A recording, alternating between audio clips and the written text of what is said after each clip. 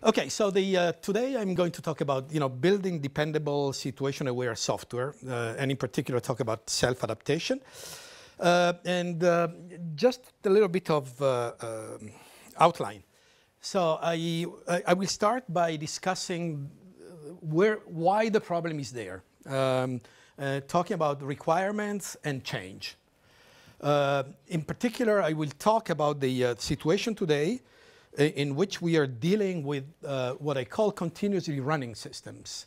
So systems that never stop, they continue to evolve. They have to continuously evolve.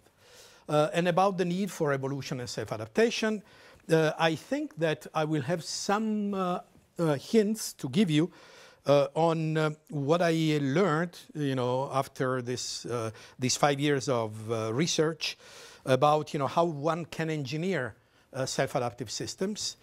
And then I would like also to spend some time about, things that I learned that I would like to do and I'm doing now. So look at the future and in particular look at the need, I think, for us to rethink about, let's say, the whole life cycle of software systems from, the initial design to their operation. And kind of set up a possible research agenda. And let's see how far we go. So first of all, revisiting requirements and change. And here what I would like to do is to start by presenting to you a very illuminating piece of work that has been done in the past by Michael Jackson and Pamela Zeev, who I think gave a very deep contribution on understanding requirements. So basically, we are software engineers, and the goal of software engineers is to build machines. Of course, the machines that we build are a little bit more abstract than this, but so we build abstract machines. But the point is that we build those machines because we need to do something. We need to have an effect on the world.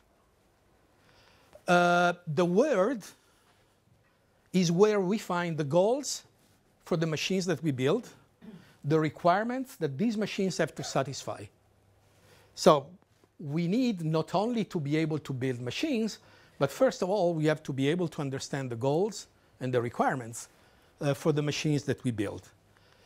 And the machine, of course, is able to achieve these goals and satisfy those requirements because the machine can have an effect of the world through, shared phenomena that are shared between the machine and the world. And so the machine can sense something from the world, can do something on the world. So there, if you want, there's sensors in an abstract sense and actuators that do things on the world. So in the end, when we build systems, we have to come out with what we can call a specification for the machine, which basically talks about those shared phenomena. So the specification is a description of what happens at the interface between the machine and the world. Of course, I'm talking about the specification for the machine.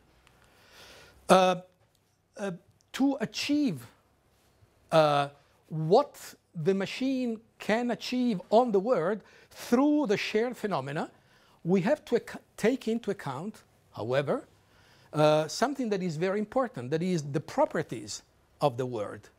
So we can achieve something here which can satisfy certain goals and achieve certain requirements by the machine because we take into account, when we design this machine, some of these properties of the world. Okay? This is a very general picture that holds for any software system that we build, in a sense. So understanding the world is extremely important. Any system that we build, in fact, interacts with the world. Any interesting system has some interaction with the world. And this is particularly true in the case of many systems that we build today that are called cyber-physical. Because in cyber-physical systems, really the machine interacts with the physical world, gets data from sensors that are in the environment, and does something in the environment through actuators, as I said. But to build the machine for given goals and requirements, we have to make assumptions on the part of the world of interest that will be affected by the machine. This part of the world is what very often we call the domain, or the physical environment, very often, with which the machine has to interact. Example. Suppose that the goal for you is to move some kind of stationary body in a certain direction to reach a certain point. I mean, that's a very simple example, of course. The solution, of course, is that the software has to send commands to some actuator which applies a given force to the body. Why this solution can achieve this goal? Because we know the physical law of movement that governs the world. We know that a force that you apply to a body moves the body in the chosen direction. So there's the physical laws that you take into account to achieve the goals that you want in the real world through the software. So the world properties that we have to rely upon, they are very important. Of course, depending on the system, these world properties may concern the physical laws of motion, as I said before, in the case of mechanical systems like autonomic trains, for example. They have to deal with network latency if the system that you're building is a kind of system that uses remote servers, for example. It may depend on usage profiles that you have to take into account when you design your system because you want to offer some kind of usable interface to your user. It may depend on remote servers response time, on sensors, actuators, behavior. In general, we may say, as Michael Jackson and Pamela say, is that those world properties, they bridge the gap between the requirements, what you want to achieve in the real world, and the specifications, what the machine does. So to bridge the gap between the two, you have to take those into account. Now, when we build systems, we try to convince ourselves or convince others that the system that we build works. Okay? Again, how can we frame this type of reasoning? Well, suppose that you have some kind of precise or formal description of the requirements, what I said before, what you want to achieve in the real world.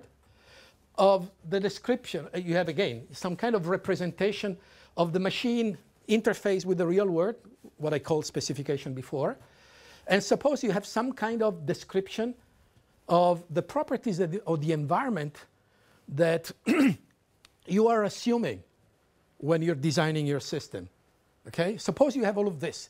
What is your responsibility as a designer? Well, your responsibility is that suppose that the machine that you build actually satisfies the specification. And suppose that the environment actually behaves according to the assumptions that you make. So suppose that S and E hold, then you have to prove this entailment. So this is an entailment relation. From this and this, you have to be able to convince yourself or convince somebody else that the requirements are satisfied. Okay?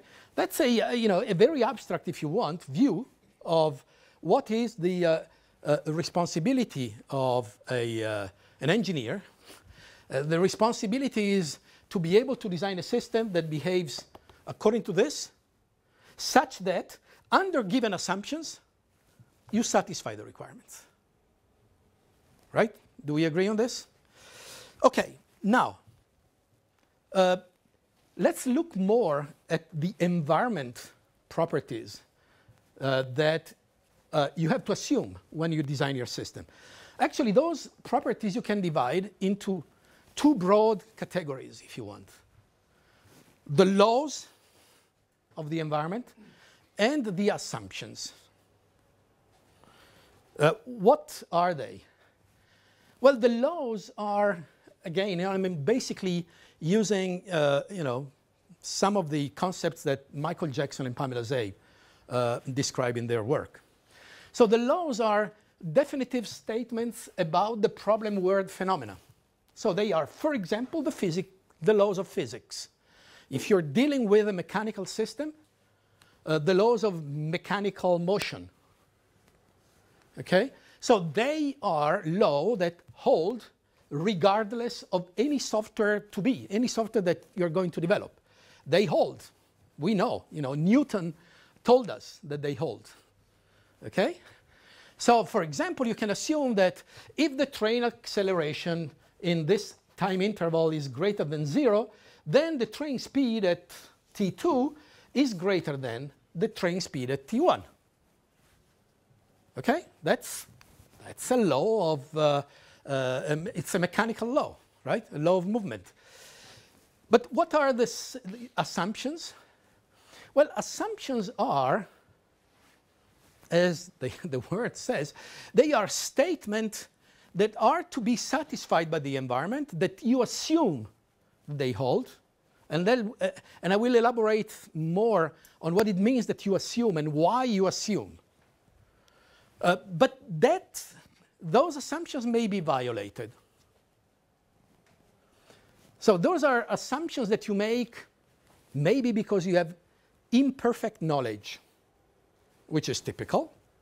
In many cases, we are dealing with environments for which we have imperfect knowledge. Or you have a perfect knowledge at the time, but things change.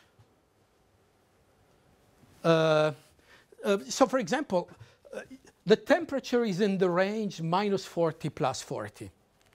Yes, but maybe there can be anomalous situations in which that is not true.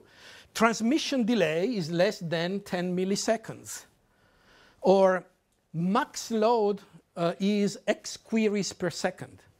So for example, suppose that you are asked to design some kind of e-commerce website for some kind of seller, okay? And you have to dimension your system in a way that you can show that you will provide some kind of, let's say, reasonable response time always. Okay? Where reasonable means that the delay will be less than something. But of course, to do this, you make some assumptions like, how many people, can concurrently submit requests to our system to buy goods.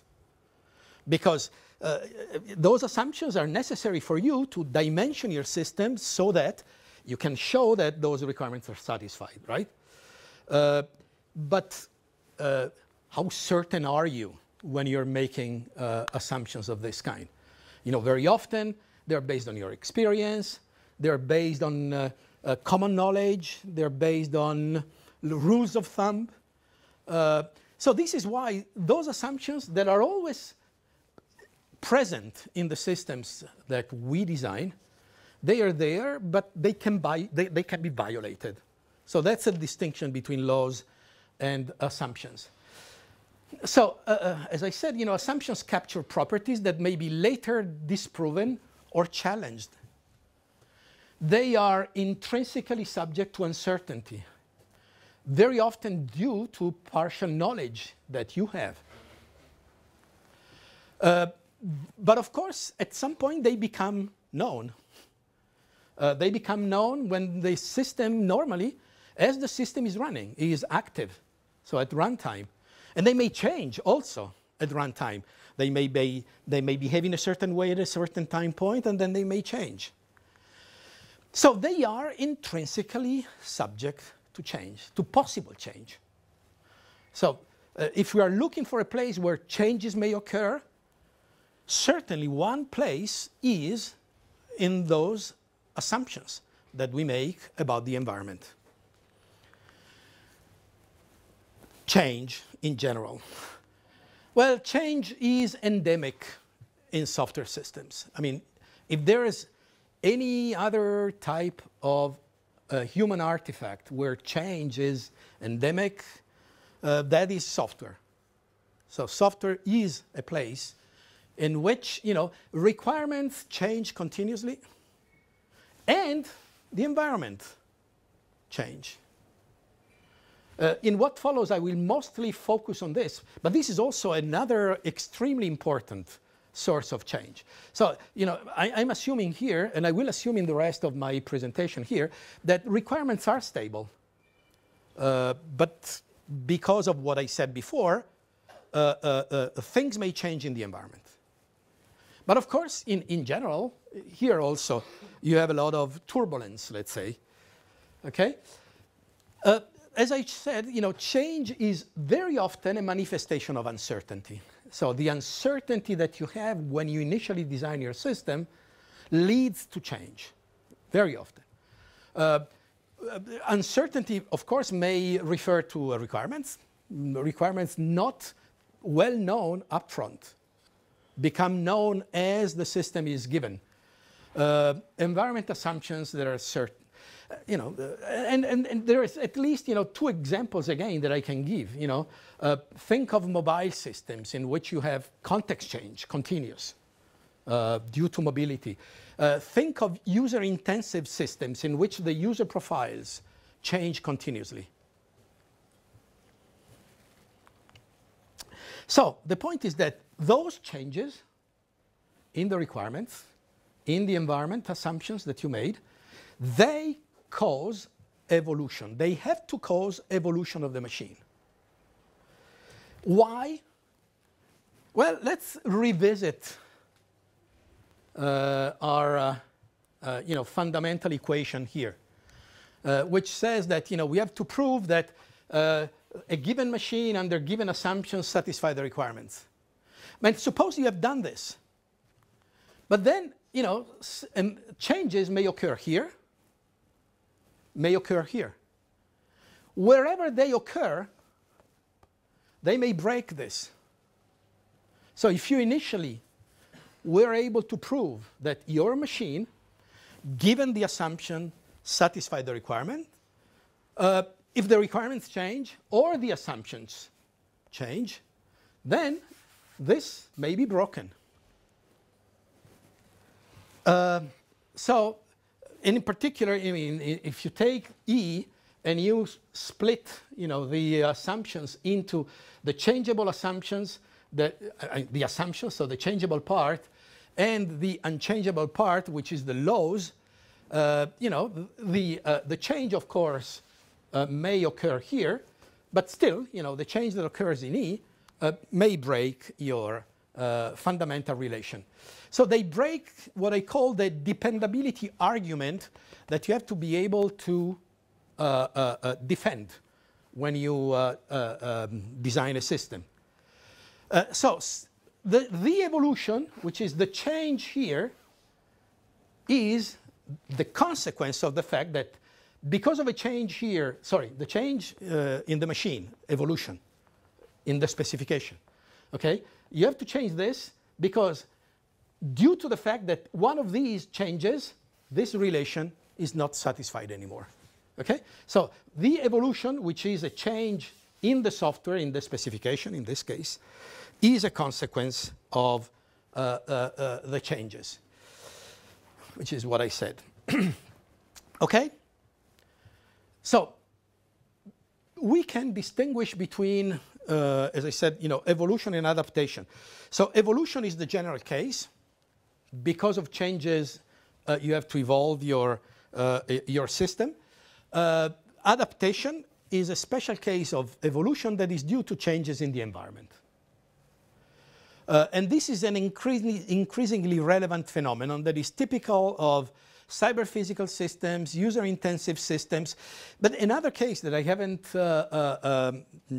haven't cited so far, which is another thing that we have today, that we're developing systems on virtual infrastructures. We are developing systems for cloud infrastructures. We are developing systems that use service provided on the infrastructure by providers, and we incorporate these in our system. So this means that the infrastructure on which our system runs is volatile. It changes. So there is change in the infrastructure. And the infrastructure, I mean, in the general picture that I gave before, is part of the environment on which you count when you run your software to achieve certain results in the real world. So a change in the infrastructure may make it impossible for you, with the given software that you have, to satisfy the requirements. Think of a change in the service, but think also of a change in the performance, for example, of your cloud infrastructure, which may generate a degradation in the performance of your application that leads to some kind of violation of the requirements for your end user. So now, online versus offline evolution versus self-adaptive system. Well, you know, traditionally, how do we manage change? Well, we manage change by, let's say, switching off the application. Well, let's say, design a new version of the application. At some point, install the new version, which means switch off the old system, install the new system, run it. Okay? So traditionally, change is performed offline by engineers through some kind of maintenance activity. But more and more, systems are required to be continuously running. So this asks, you know, for online evolution, that is applying changes to the machine as the system is running and providing service. So this change has to occur as the system is providing service. And the special case of self-adaptive systems is the case in which we have online adaptation, but online adaptation is self-managed. So you don't even require some kind of offline modification of the software that then can be dynamically installed in your system as the system is running. But this you know, adaptation is self-managed. Okay, so self-adaptive systems. So again, you know, remember that we have this fundamental dependability argument. What should a self-adaptive system be able to do? Well, first of all, the system has to be able to detect changes. So the system has to be provided with a sensing or monitoring capability that allows changes in the assumptions that you made about the environment to be captured. And then the system has to modify itself as, and of course the implementation, to keep satisfying this dependability argument. So to do this, I argue that there's a paradigm shift in the way we conceive systems. And the paradigm shift involves both development time and runtime. In particular, the claim is that the traditional boundary between development time and runtime that we assume as fixed. So there is a point in which development ends, and then the system is installed and run. Okay? Well, this separation, the traditional separation that characterizes, you know, the systems that we have seen so far, fades here. In particular, the runtime environment has to be provided with what are called reasoning and reacting capabilities. So the runtime environment has to be able to, as I said, detect change, reason about the consequences of change, and react to change. So there is a change, I detect it. Once I detect the change, I can analyze what is the consequence of change. Is the consequence of change that my dependability argument is broken? Then I have to reconfigure myself. I have to react to this change if I want to continue to provide service. This is the paradigm. But to do this, what happens is that models and verification can have to shift to also runtime. So as I said, the boundary between development time and runtime fades. In particular, these two things, models and verification, have to be there at runtime. And let's see why. To detect change, as I said, you have to monitor the environment. The changes that you detect have to be retrofitted to the model of the environment that you have. And by reasoning on this model, okay, you have to check whether the dependability argument is satisfied or broken. So the updated models must be satisfied to check for violations. And in the case of violation, you have to do self-adaptation. So to support this, all this story, you need to have a model at runtime. You have to be able to update the models at runtime to capture the changes that you detect. And you have to continuously verify at runtime whether the model continues to satisfy, whether the system modeled in this way continues to satisfy the requirements.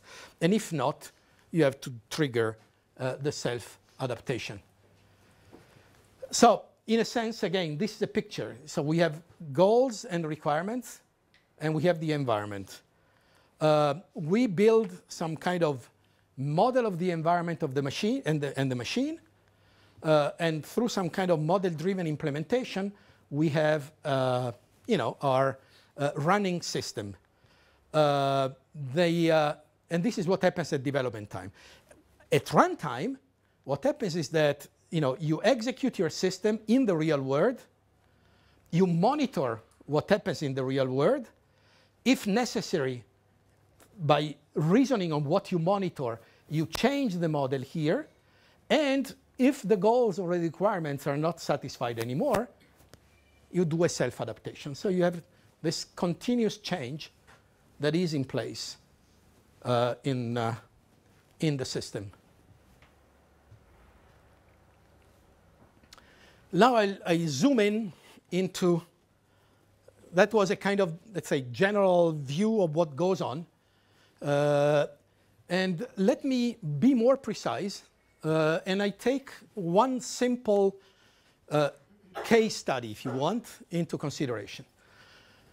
Suppose that I'm building a system which integrates external services, and the system interacts with users. Like, I will give you an example shortly. But let's say this is a general category of systems that I'm focusing on. Okay?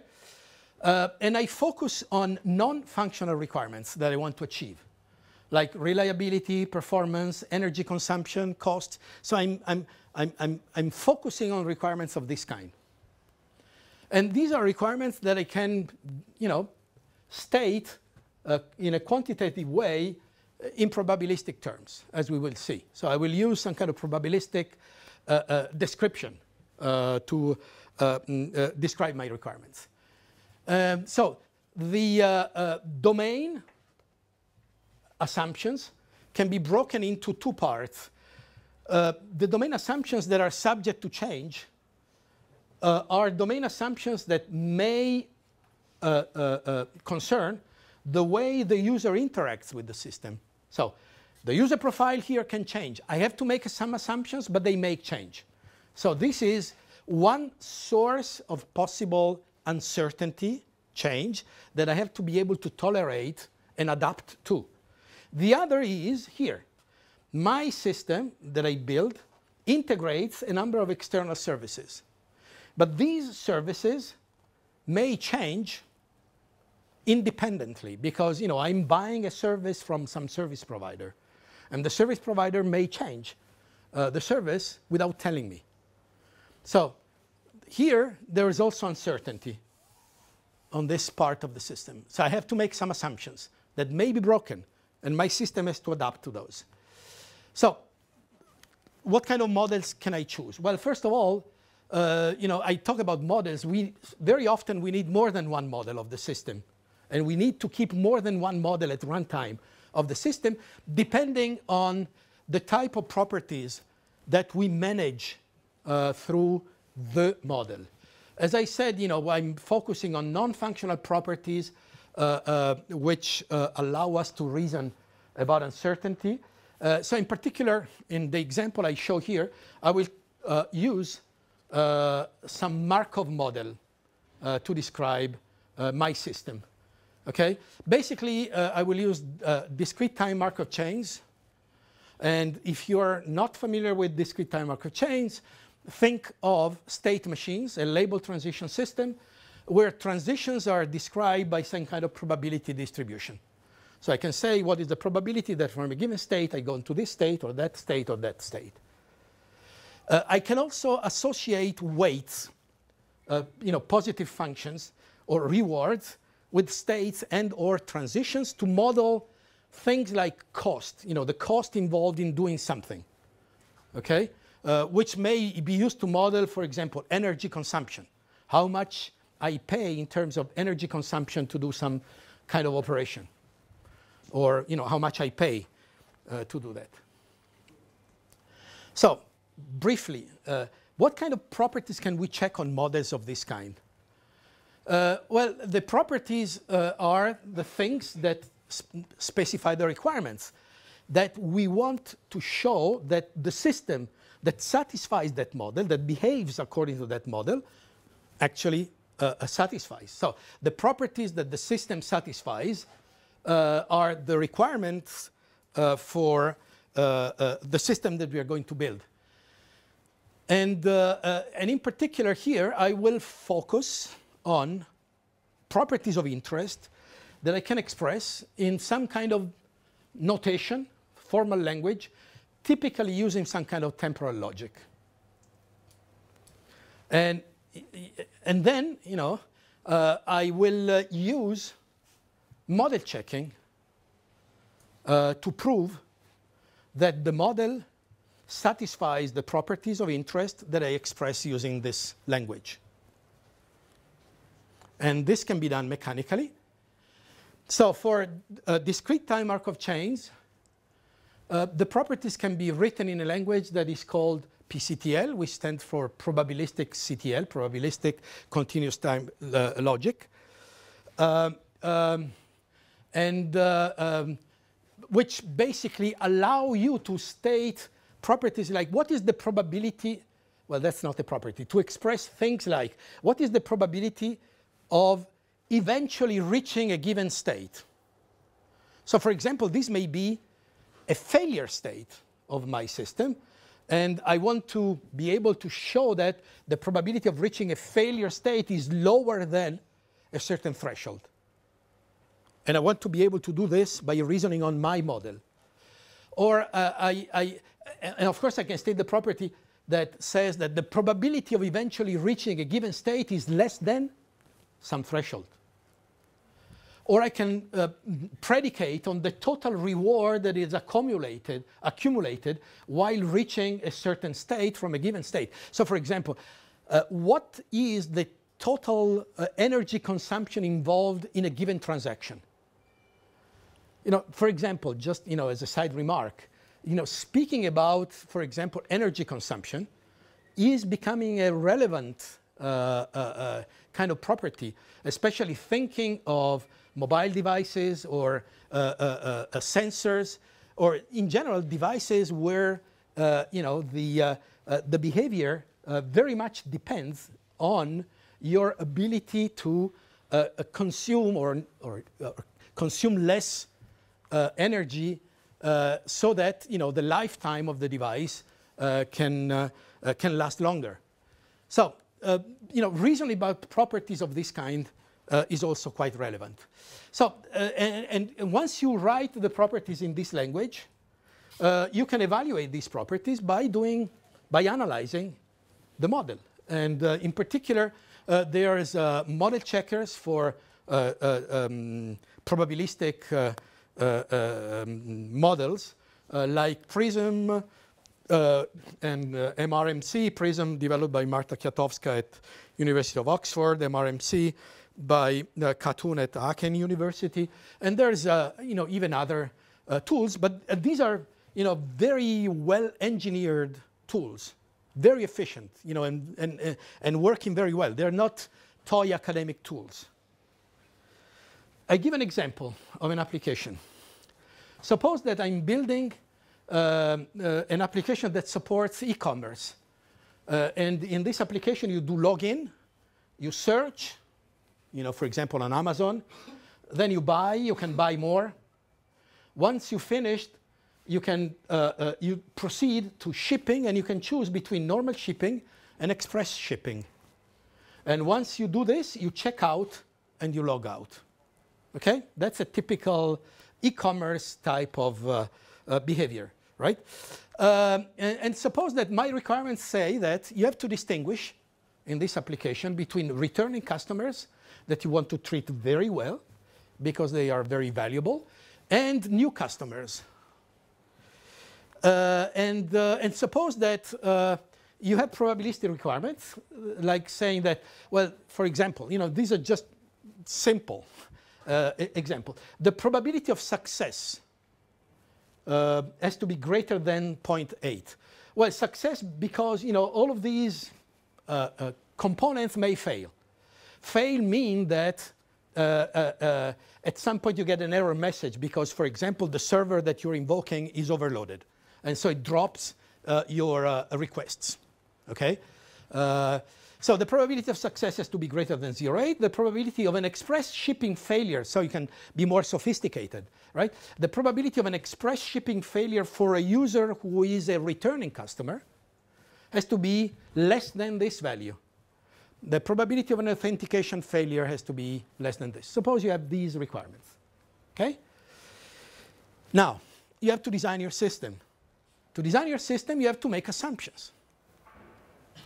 So, for example, you have to make assumptions on user profiles. I mean, this is reality. I mean, when you're designing your system, you have to assume what will be the load, the expected load of my system. So, for example, what is the probability that the user is a returning customer as opposed to a normal customer? What is the probability that a returning customer chooses to do express shipping? What is the probability that you search again after buying? So what is the probability that after buying you buy again or search again? Okay? How do you get those? Rules of thumb, previous systems that you can look at, guess. But the point is, how much you trust this? Well, if you can, of course, you build a system that can adapt. So that if these figures, that is your best choice that you can make at design time, if these figures change, actually your system is able to evolve and accordingly. And other assumptions. What is the probability that login fails? Or why login? Well, I'm assuming that all these things here, actually, they are external services. So login is provided by an authentication service that I integrate in my system. I'm not writing the authentication service. I rely on a service provided by others. Normal shipping and express shipping, they're done by shipping companies. Checkout is done by a payment company. And I'm using the web service that is exported by these guys. And logout, the same. So these are external services. Oops. And of course, I have to make assumptions. What is the probability that they fail? Because they drop my request because they're overloaded. Well, how do I know that? Well, most likely they are part of the published service level agreement if they are well-behaved services. But how certain am I that the service level agreement is fulfilled by the service provider? I mean, there is uncertainty here. So this is my best guess, but I have to be open to changes. Now, having made this, this is my design. Okay? My high-level, very, very high-level model. Okay? What it shows is that, you know, I log in, then I'm logged, then I can be either a returning customer or a new customer, then I can do search, I can do buy. The probability that after search, after buy, I do search again is this, and so on. So this is my DTMC that basically describes both the model of the system and the model of the environment, because the model of the environment is basically captured by these probabilities that describe, you know, what is the percentage of returning customers over others, those assumptions about the environment, and the rest is the logic of the system that I'm going to buy. So once I have this model, I can run and see, is my model able to satisfy the requirements? So my requirements were these, and I can express those properties into my logic, and I can run the model checker, and what I get is that yes, yes, yes. So the three properties are satisfied. Okay? But now what can happen at runtime? Well, at runtime, what I do is that I monitor the environment, but based on the monitoring, I update, if necessary, my DTMC, my state machine, in particular the probabilities. And I can do this by using some kind of Bayesian approach that, you know, estimates the posterior DTMC based on what I observe and the current DTMC. Basically, I can come out with some update formula that I'm not going to discuss here, but which basically updates based on what I observe. What is the real failure rate of servers? What is the real percentage of returning customers versus normal customers? I update the model. After I update the model, I redo the model checking. And if I do the model checking, you know, by doing model checking, I can predict whether a failure may occur or not in my requirements. And if necessary, I trigger self-adaptation. So let's see in this case. And let's take this requirement. Now, suppose that I detect that actually this probability is higher in this learning phase that I have at runtime. And I update, and so this is higher. Then it turns out that this requirement is violated. So, and notice that this requirement means that, sorry, say it again, that the probability of an express shipping failure for a user recognized as a returning customer is less than this value. Okay? So this probability is a failure prediction. It's not necessarily a failure that you experience in the real system. Why? Because you do this analysis on the model of the system. Okay? So the model describes all possible future behaviors. So you say that eventually, you know, there will be this violation of this requirement. But it doesn't necessarily mean that in the real running system, the requirement has been violated. Okay? So it's a prediction of the requirement. Forget about this. I'm skipping one thing. So now the question is, and I was waiting for a comment from Professor Briand saying, well, model checking, it doesn't work. You know, it cannot work in this context, especially if you want to do it at runtime. And he's right. So I said, you know, whenever you do a change, you rerun your model checker, and if there is a violation, then you react. So we have to be able to do this check at runtime in an efficient way. Now, the point is that, so the problem is that verification at runtime is subject to hard real-time requirements very often. So the idea is that you want to detect whether there will be a possible violation of the requirements, and before actually the violation occurs, you want to be able to do the change in the system. So the time to detect whether there is a possible violation of the requirements and the implementation of the reaction has to be short enough so that you can do it before the violation actually occurs, right? So that's the real problem. Running a conventional model checking tool after any change is impractical because the model checker is time consuming. It's not a very efficient algorithm. Now, okay, so that's the point. But no, the point is that changes are very often local. So the change doesn't mean that you are building a completely different model, right? So the change is localized at certain points in your model, certain transitions, okay? So they do not disrupt the entire specification. So the idea is, can we handle that in some kind of incremental way?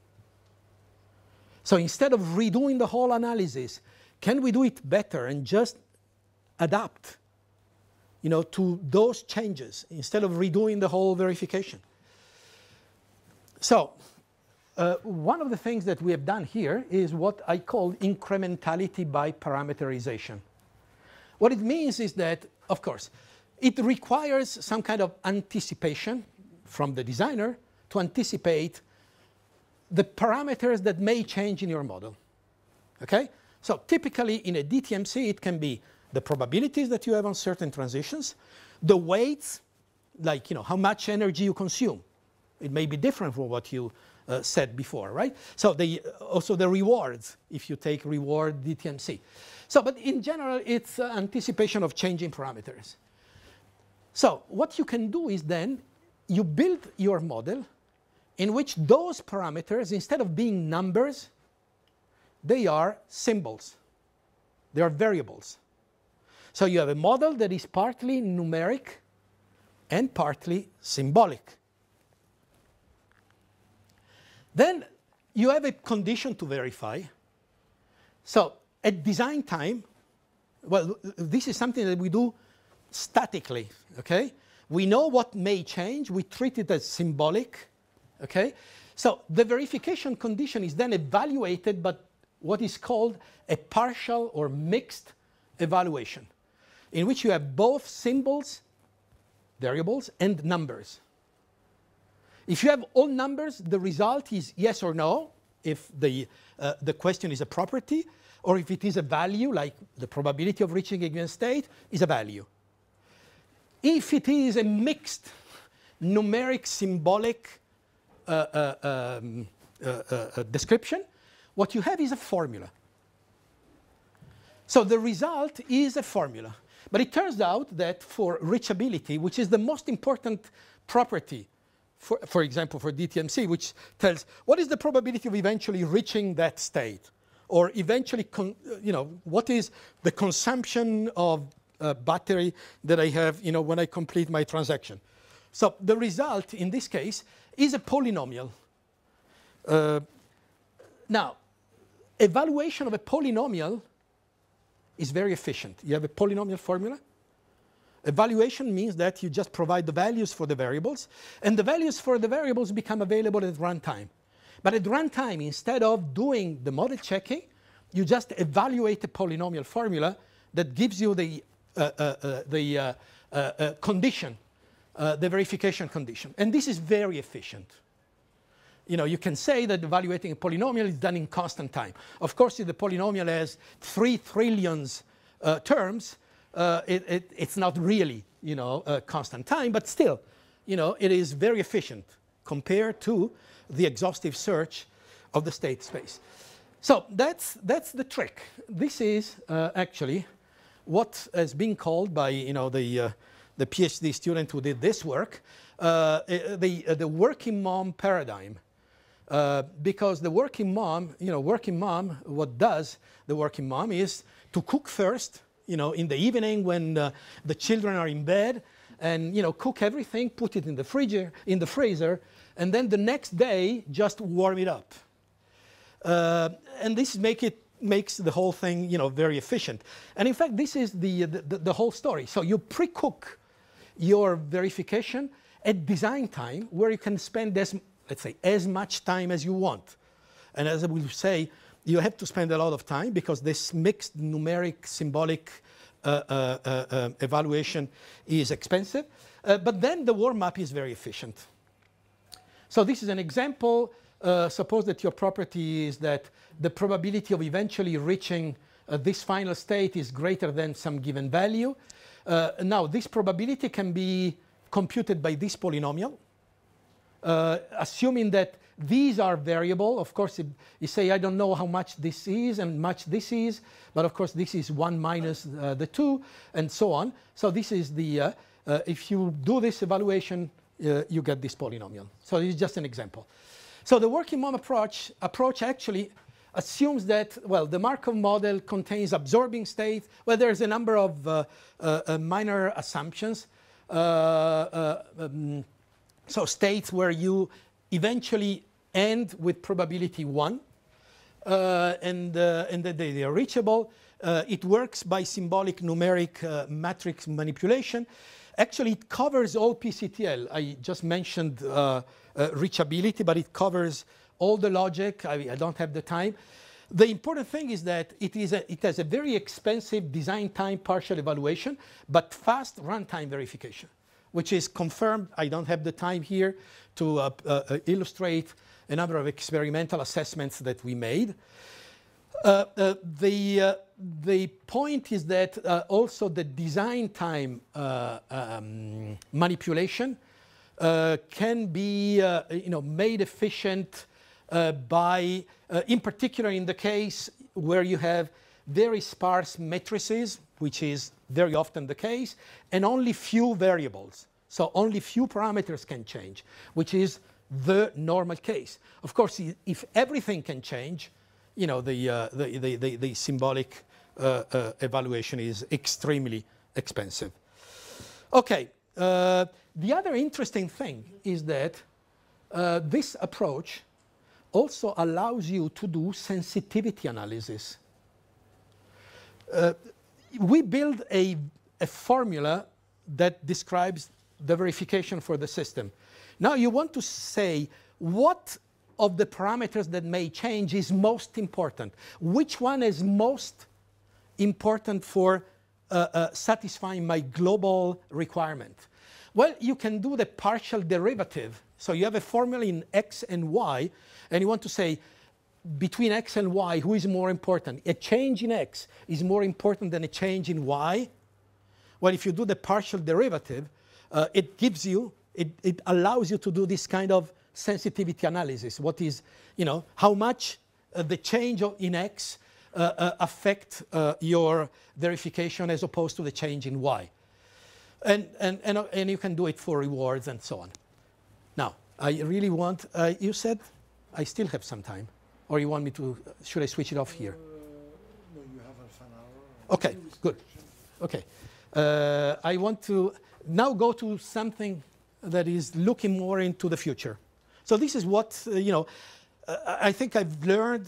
I didn't say everything, about, these self-adaptive systems. I just, touched on a few things. But, let's see what have we learned from this. So systems can be designed to be self-adaptable, to cope with uncertainty and with environment changes. They can evolve while they are running. I didn't touch on a part of the problem, which is actually how do you, at runtime, while the system is running, how do you install the changes in a way that doesn't disrupt the running system, which is another problem that we have been focusing on, which is, of course, an important part of the picture. And if you're interested, I can say more about this. But believe me, there is a way that in the global method that you can do that as well. And what we have learned is that this requires the models to be kept at runtime, and verification to check the effects of changes at runtime, plus monitoring and learning from the raw data into the changes into the model. Okay, so this is what we have learned. And in particular, we have observed the fact that there is this fading boundary between runtime and design time. Now, this is what I say, a research agenda. I really think that this idea of breaking the boundary between design time and runtime is going to be a practical way for people to develop the systems in the future. So this breaking development time, runtime, has a more general effect that goes beyond the case of self-adaptive systems that I have focused on so far. So I think it can be a research agenda more generally for people to work on in the future. So what I observe more and more is that we are dealing with what I call perpetual development. We used to think of systems that we design, eventually we deliver, we install, and then we have to maintain. That's the whole story. But actually, today, systems flow from design into operation continuously, and they go back continuously, right? We see it every day through the network, new pieces of software that are kind of fluids coming out of the pipe. And then, we use them, and then they go back, and they come back in a different form, and so on. So there's this concept of perpetual development. Well, to deal with this, so far, people have been proposing, this idea of being agile, agile, iterative. Which is okay, I think actually it's a good idea in many cases, but it's not enough. So I really think that the traditional separation between development and runtime has to be broken. Now, of course, we want to break it, but at the same time, we have to keep into account that there is this dilemma. So change and flexibility, continuous change, can be adversary to dependability. Okay? So I think that the real challenge for us is to be able to contribute to this continuous, perpetual development, continuous change, but still with a focus on dependability, because we have responsibility for the things that we deliver. So the idea is, can all this be reconciled? Can we, deal with this word of continuous change and evolution, but still develop system for which we can provide assurance, which is the real important thing. Now, my claim is, it's a claim, that models and verification can happily marry both agile development and runtime self-adaptation, and eventually lead to what I call a verification-driven life cycle. That's a goal. So you may argue that you disagree on this. And if you want, today what we have, what people have done so far to support this, which is already, I believe, a big enhancement over past practice, is continuous testing or test-driven development. My dream is, can we also add to the picture verification-driven? So testing is fine, test-driven development is fine, but I believe that there's a way to even go beyond that and get to what I call verification-driven life cycle of the whole system. Now, to do that, why aren't we there? Okay? Let me give you my personal interpretation of this. I believe that, in terms of verification, for example, a lot of progress has been made. So model checking tools, for example, SMT solvers, they are great tools that were not available years ago. And they can provide, a support to verification that was not possible before. Still, people don't use them. Why? Well, my personal belief is that we have not been able to incorporate them in the right way into the way people work. Testing, with test-driven development, with the tools that are available, now practitioners do test-driven development. I see my students, they start, when they do their initial projects, they start using JUnit, and integrate testing in their development and continuously do testing. Why not verification? Well, I think that the key feature is the following, that the verification approaches that we have are monolithic. You take the whole system, the whole description, the whole model, and then you run your system. And then eventually, you get an answer. If you change something, rerun the whole thing. So I really believe that a key feature is to make them agile, incremental, in the same way as we do design. We do design incrementally, we do design iteratively. We should be able to incorporate verification also in the same way, because that's the way people work. So incremental verification. Let's see. What do I mean by incremental verification? Let's be a little bit more precise. Suppose you have a system or a model and you have a set of properties that are met by the system. Then a change is a new pair. You may change both the specification or the properties or just one of them. So a change is a change in the specification or a change in the properties. But of course, changes usually are increments. So S prime is, let's say, is S plus delta S. I mean, this is very informal. This plus, take it as a very informal thing, right? So it's a change. It's a delta, right? So that's a change. Now, suppose that you have a proof of your system against P. The proof P prime of P prime against S prime should be done by just performing a delta proof. So instead of redoing the proof on the whole system for the new specification, you just do a delta pi. Okay?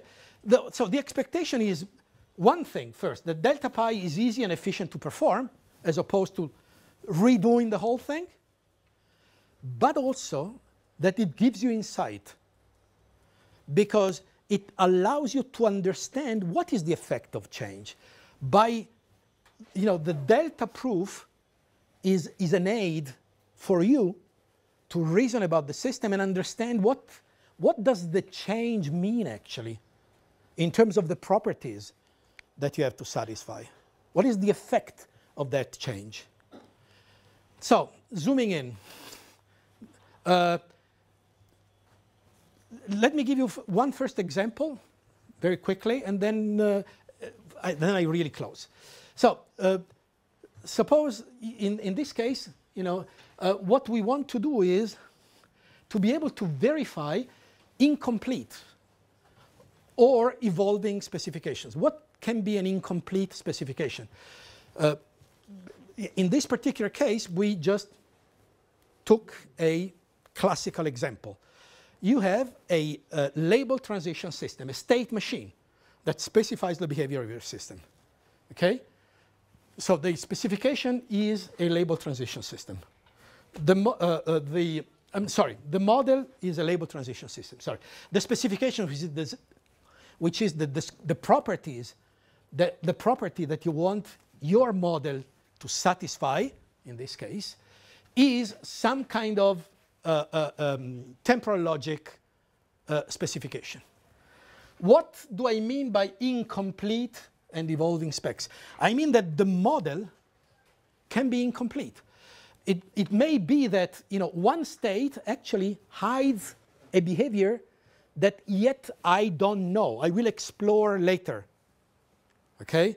So we call these transparent states. So there are states for which I cannot assert anything, because either I don't know, or it may change, or I will explore later, which is all things that people do when they design a system. So, for example, you may leave some parts unexplored at a given point. Okay? Now, normally, you know, what happens is that when you do verification, you get either yes or no. Okay? But now, if your system is incomplete, instead of just having yes, instead of just having yes or no, and in that case a counterexample, what you can have is that it may tell you maybe. It depends on how you, for example, refine the unknown part, how you will refine the state that you left unspecified. But not only tells you that, it tells you maybe, and this is the constraint that has to be satisfied by that part. Okay? So just to give you an example, this is a label transition system. I like this example. I mean, I didn't produce it. That's a typical PhD student type of slide, right? So it means that eventually not bad guy until the fair, okay? So it means that eventually you get here without going through this bad guy. That's an LTL, it's a temporal logic formula that has to be satisfied by this model. And what I'm saying is that, well, this is a part of the system that at this stage is unspecified, or maybe is a part of the system that will change later. Okay? So is this property satisfied? Well, this property is satisfied. If I have this situation, then, you know, this property, if I take this path, is not satisfied. If I take this part, is not satisfied. Now, if I take this, so the answer would be no in that case. In this case, for this path, it is not satisfied. For this path, it is not satisfied. But there's also a possibility for this formula that you go through this path. And in that case, the system tells me, well, if this state satisfies this, then the property is satisfied by the whole system. What it means is that, you know, if I change this, I don't have to reevaluate the whole thing. I only have to evaluate the refinement of this with respect to the constraint that I computed. So, for example, if I refine actually the constraint in this way, then it will be satisfied. Okay, so that's the, well, if I refine in this way, of course, it will not. Now, so this approach accommodates incremental development. So I have a part that I haven't, that I was, let's say, design is delayed. I can evaluate. It supports incremental exploration of design alternatives. It supports encapsulation and deferred development. It supports constraint enforcement at runtime. So at runtime, I only have to verify that. Of course, you know, the efficiency of the approach, I don't have time to go into details, but this is just to give you an idea. Well, we have done it. Okay. I want to end with something that, you know, also involves Domenico. So the idea is, well, incrementality is so important. Can we think of some unifying general approach that can turn any, let's say, verification method into an incremental one?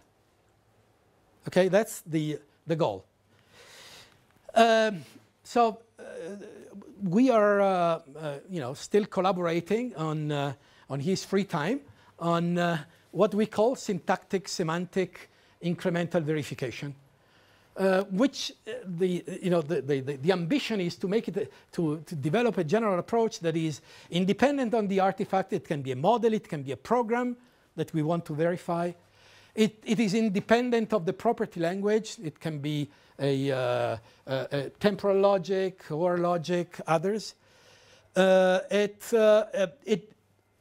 Basically, it doesn't constrain the possible changes that we make both in the artifacts and in the properties.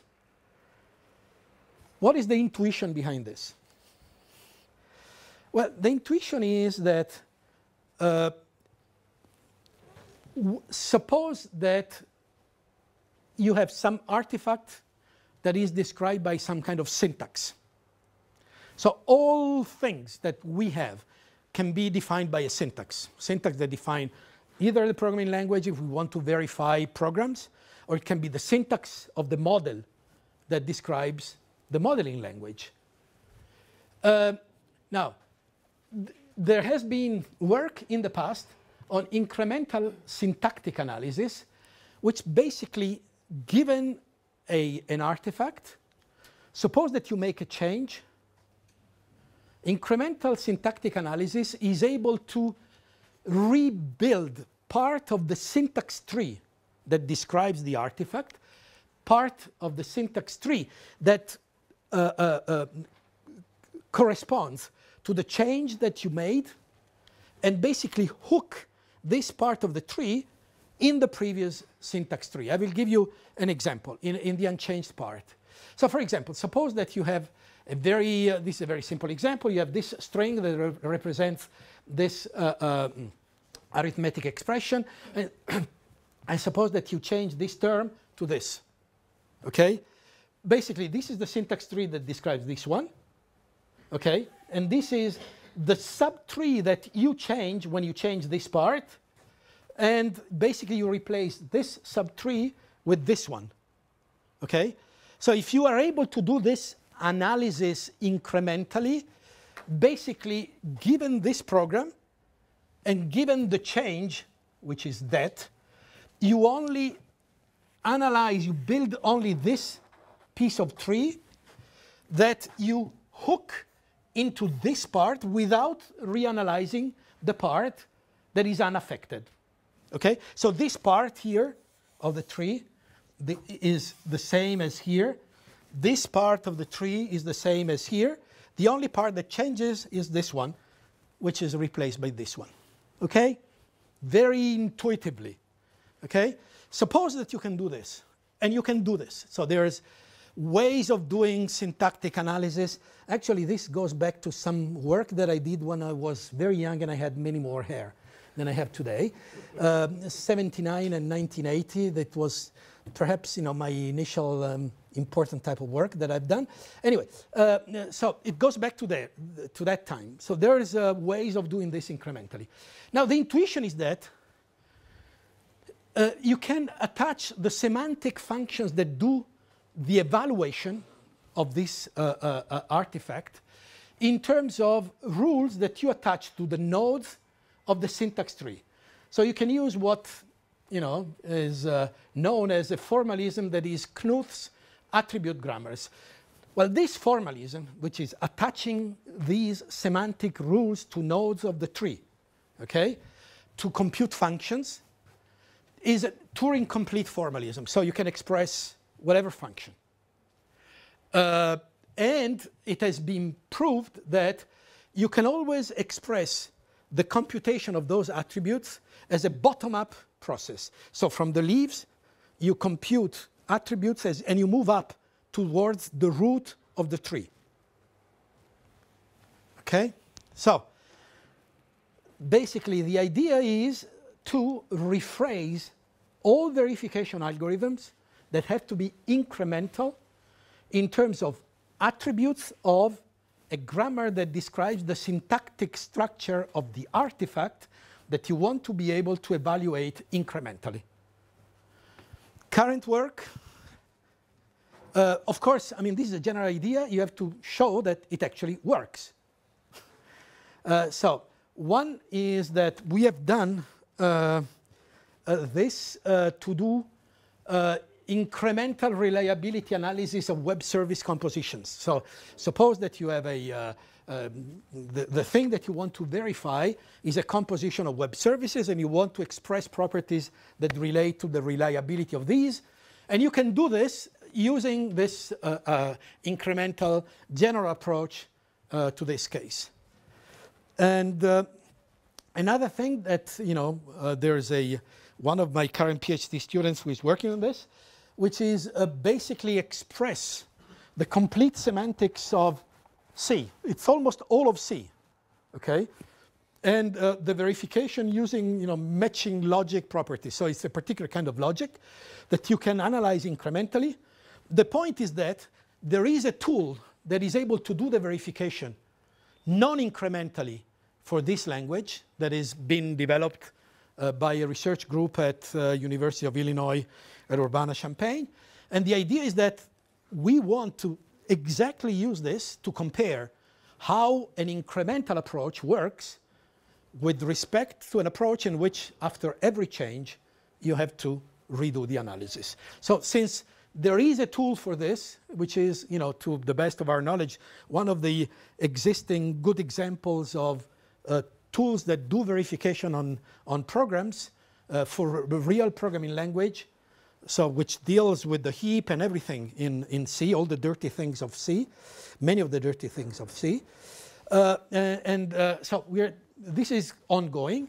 And of course, in the end, we would like to be able to have a syntactic semantic incremental engine that we can then use for anything that you want to make incremental, just code into this formalism. Conclusions? Well, I think I said most of this. So there's still a long way to go. As I said, well, of course, most of this work has been done in the context of the ERC project that Lionel Briand mentioned before. And of course, thanks to many people who have been working on this. Well, they disappeared. There's a timer. Oh, no, okay. So you can also see Domenico there. Okay.